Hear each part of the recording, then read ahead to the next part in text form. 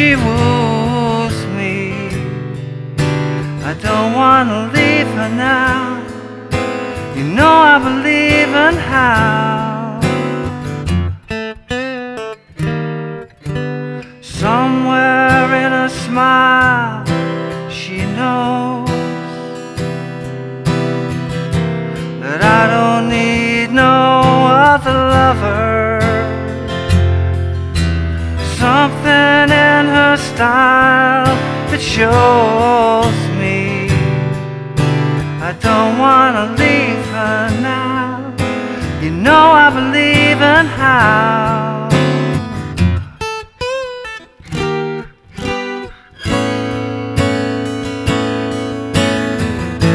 You're asking me, will my love grow?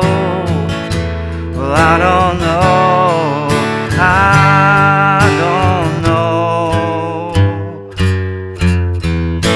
You stick around, now it may show. But I don't know. I don't know.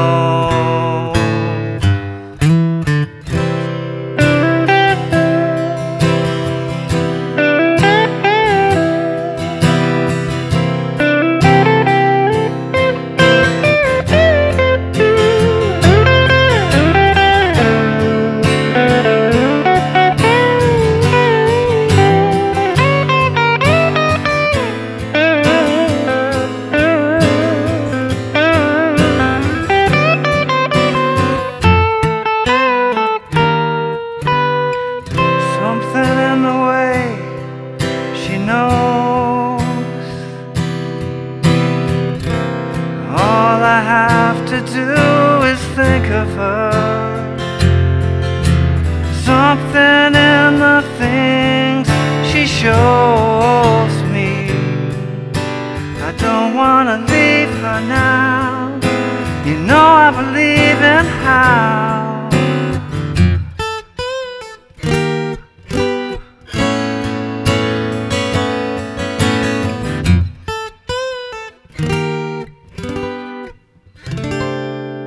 Hey, how you doing? Justin here. Today we are checking out the gorgeous George Harrison song, Something. There's so many beautiful things to check out in this. The harmonic structure and the way the chords move and all of that is just gorgeous. This is a kind of an acoustic arrangement.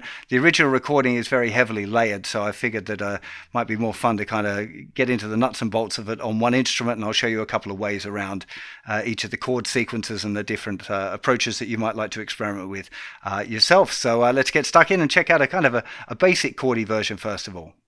The first chord you hear is an F, and then there's the little melody line, and that's F, da da da da, E flat, G, and then we're to the verse, which is a C chord, F, 2, E flat, G, and then we're going to the C. Now there are loads of different approaches to doing that, so I'm going to talk about that in a little bit more detail later on. I want to get through the basic chord progression first of all and some of the options there, and then we'll come back and explore different approaches to incorporating that melody line with the chords. So getting back into the verses, we start with the C. Something in the way she C major sevens just by lifting off the first finger to C7. Attracts me like no other F chord. F with an E bass if you want, just by lifting up the first finger to D7. Something in the way she G's me. Now you could just stay on a G there, but if you want this little motion there, it's a little bit it's that kind of motion there. I'm playing a G, muting the thinner string with my third finger, so I've got a B as the top note. I often just play the bass note there and put my first finger down, first fret on the second string. Shouldn't really be playing the D there, but it doesn't matter too much. And then to this G with the B bass, second finger, second fret on the fifth string, little finger down, third fret of the second string.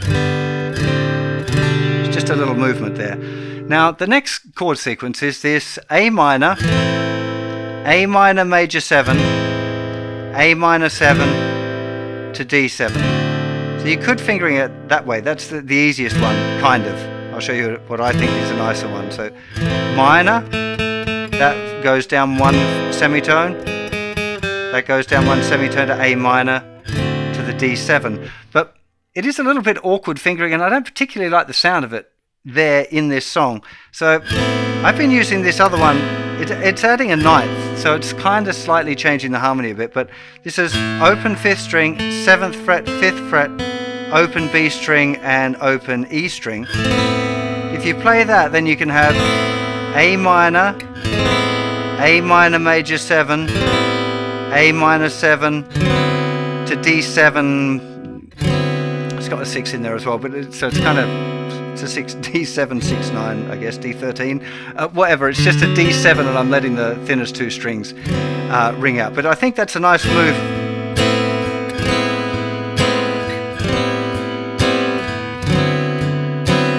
And we're back to the riff again. So that's the main sequence for the verses there. There are lots of different chord options, but again, for an acoustic one, I think having this little blend of playing a few fancy pants chords and some interesting harmony along with those simple parts, I think works real nice. Let me play it through again with just the chords, and then we'll get into a little bit more of the nitty-gritty. So F, da, ba, da, da, E flat, G, something in the way. He lifts up his first finger to get the C major 7, then to C7, which goes so nice to F chord, with the E bass to the D7. In a way, she G's with that little walking movement. I don't want to play A minor the easy way, I want to do it up here. I know I'm relieved to D7, F. Okay, so let's go back now and have a look at this, the riff here. So this is a way of playing the riff. Like, I'm going to show you a couple of different approaches, but the first one I think that you should check out.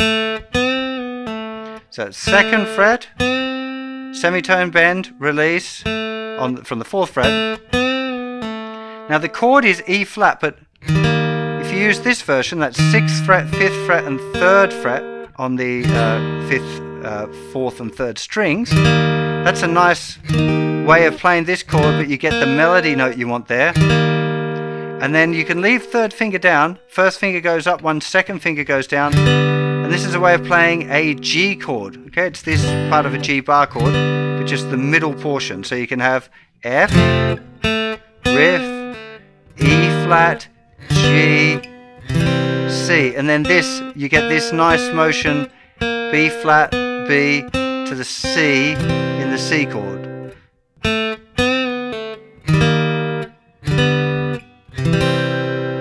Real nice. So that particular one is the one that I would be using when I'm going into another verse, when I'm going into a vocal thing. It's keeping it in the same part of the neck. But when it's going into the bridge part, I think it's easier, nicer to do something a little different there for the bridge.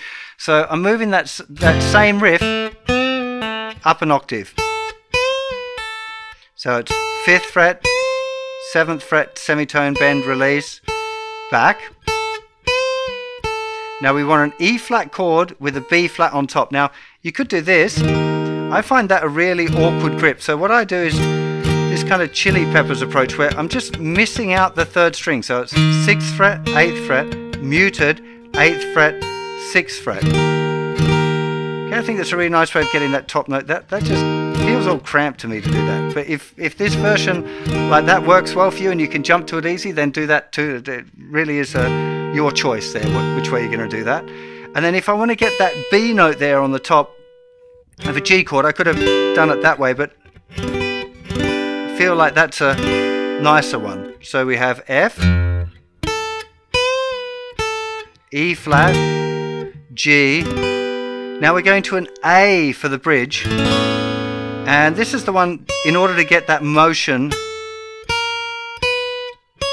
and have that as a top note, I think this is a really nice A chord to go to just for that bit. Open 5th string, 7th fret on the 4th string, 6th fret on the 3rd string, open 2nd string, and little finger down on the 9th fret. So you get the idea.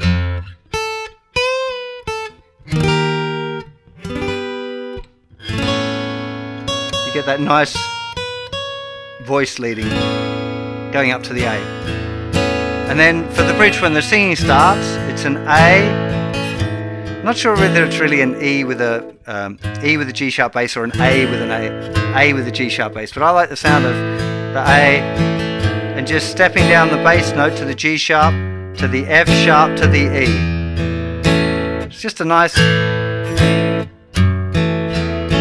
and then to D, G, and then there's a riff that's different the first time round, the second time round. So let me just do those chords again. So it's A. Third finger drops down on the G sharp and mutes the fifth string. Then I'm using my thumb. Some people use their second finger to play that F sharp note.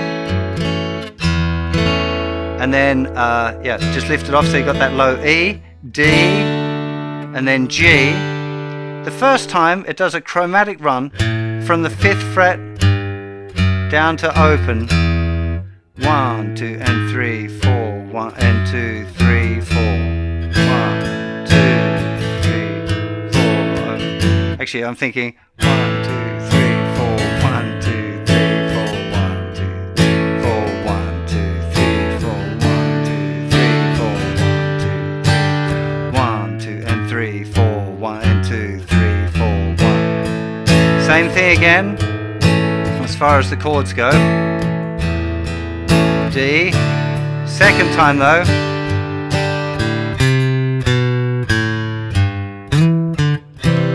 Okay, back into the verse. That's C, that's the 3rd fret of the 5th string, 2nd fret, open, 3rd fret on the thicker string, 7th fret on the 5th string, 5th fret, leading down to that C bass note.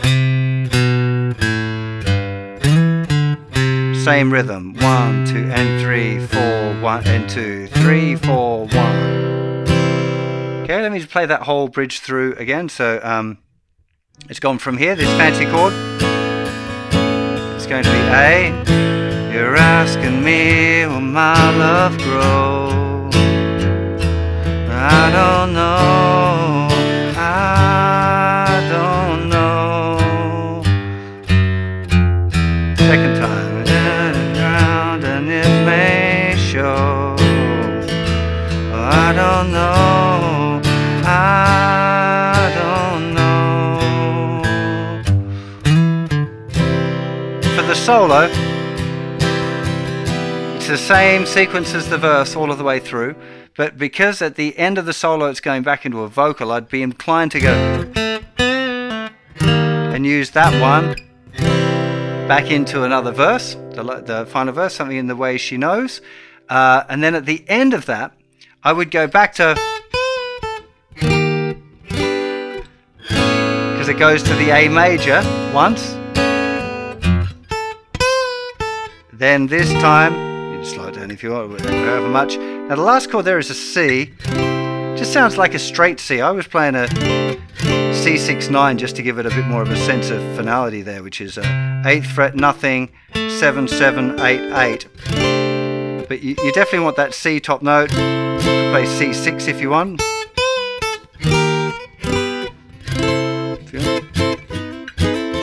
Not sure that's quite the right vibe there, but any of those things would work fine as well. So whenever I learn a tune like this, I always feel like the most rewarding part is trying to explore it on my own and see what things I might be able to bring to it to kind of make it my own version. And it's something I'd really encourage you to do, to try to push your own boundaries of what you can play, ideas that you have, expanding your chord vocabulary, just trying to push it out a little bit. You know, we're not learning it exactly the same as the record anyway, so there's no kind of pressure for you to be playing it exactly the way I've showed you. And I think it's a great thing to go like, well, Justin did it this way, there's those chords, well, I'm going to try doing it this, or trying to do it that way, and just, yeah, explore your own limits, learn some new chord grips, find new ways of playing the things that you used to play, explore playing the rhythms. There's so many different things here to explore. Some of those chord grips, like the minor chord to the minor major 7 to the minor 7 to the 5 chord, the dominant chord. It's a real common sequence. It happens quite a lot in Beatles songs and in other pop and jazz tunes. So it's the kind of thing where if you explore it and you learn different approaches to it, you'll find yourself using those particular chord grip sequences over and over again once you figure them out. So And it's, you know, there are set ones that you can do, like I've just shown you one, but, you know, there are plenty more. So I would have a go at exploring it on your own and see what else you can come up with as well. So that's enough of the rhythm stuff. Let's have a quick look at the solo too. Just slowly, first of all, because some of you probably pick it up from that. So we're starting here. 1, 4.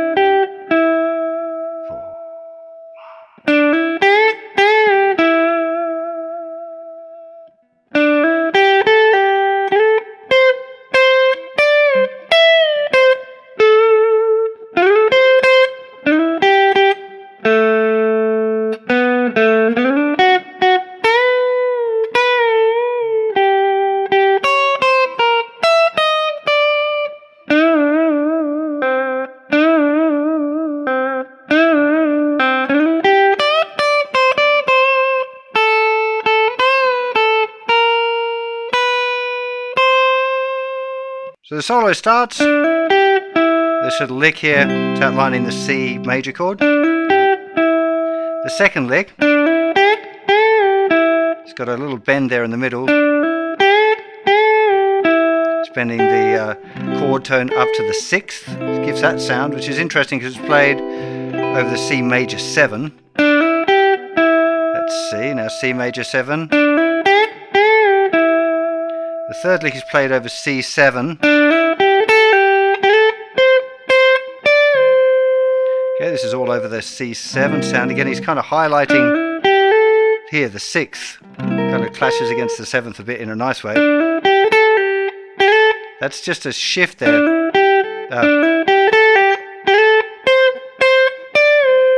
So sliding with the first finger, 13th fret and twice. Tone, bend and release. Up to the 15th fret, tone, bend, release, 13, finishing on that A. That's the first section. 4,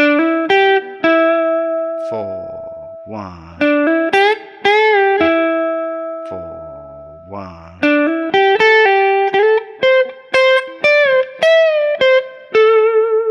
Okay, this. Then,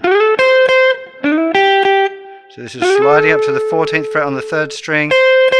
And then the 13th fret on the 2nd string, sliding up to the 9th fret, playing on the 3rd string, and then 8th fret on the 2nd string. Down to this 2nd fret on the 3rd string, which is where it's got the D.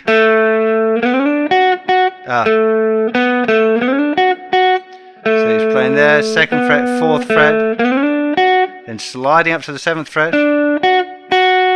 There, it's still outlining the D, you can pretty clearly. Now this is highlighting the G chord tones. Just goes a little bit crazy there. 9th fret, 8th fret, 6th fret on the thinner string, 12, 11, 10. It's a really interesting little line. The rest of it's so chord tony, and then it just suddenly bursts out. And now we're into the A minor major 7e part. So this is just a bouncing bend from the 7th fret down to the 5th fret. 2nd time, 3rd time. Now 3rd time it kind of goes from, once it's released to the 5th fret, 2nd finger is immediately sliding up to the 9th fret, still on the 3rd string. 8th fret on the 2nd string, 10th fret tone bend, release and play it, 8, 10, 8, 5. That's the main line there. Now I should point out that little bit of bendy here. I'm sure if I gave it enough listens and enough detailed concentration, I could probably get it just like the record, but it feels like a whole lot of work for very little gain. Really, it doesn't feel, it's not specifically in time, so I'd experiment with that. As long as you come out of it okay, that's kind of the key moment. There will be getting back out of that into the, the timing of that part. But again, it'll just be listening to it. I think a solo like this, we could go through and do all of the count and all of that sort of stuff, but I feel like listening to it a few times, it's such a melodic, strong solo that is sitting perfectly for the song, that if you do the same thing and just listen to it a bunch of times, learn it chunk by chunk, make sure you got the finger mechanics under control and you're bending in tune, that kind of stuff. And once you're through that, then just a bunch of listens will help you be able to fit it in place. I would recommend, as part of your learning of these solos, is kind of studying what's going on with the notes, seeing the way, what's the function of the notes that he's playing against the chords that are going in the background, so you can understand how he's making the changes and how the notes that you're playing are related to the chord that he's soloing over. It'll give you ideas for your own improvisations. I really hope you enjoyed this lesson. It was certainly a pleasure for me to dig a little deeper on this tune and learn it properly. It's one that's probably going to stick around in my repertoire. It's just loads of really fun things to explore, the ways that you can move the chords around. I've settled on this kind of arrangement, but I've been exploring it for a couple of days, and there are so many different things that I want to play around with a little bit more. Beautiful one for jamming on as well. Improvising over that chord sequence is really good fun. You can kind of target notes, or you can kind of leave out some of that stuff and keep it a bit simpler. Beautiful jam and tune. If you like this one, there's plenty more Beatles over on the website. Go and check it out. JustinGuitar.com/songs, and do a search for the Beatles, and you'll find all of them there, nicely lined up for you. If you're over on YouTube, I really appreciate you hitting that subscribe button. Hit the bell if you want to get notified when I'm doing live transcriptions or any of that sort of stuff, or there's new lessons, of course. Have yourself a fantastic day, and I'll see you for plenty more very soon. You'll take care. Bye-bye.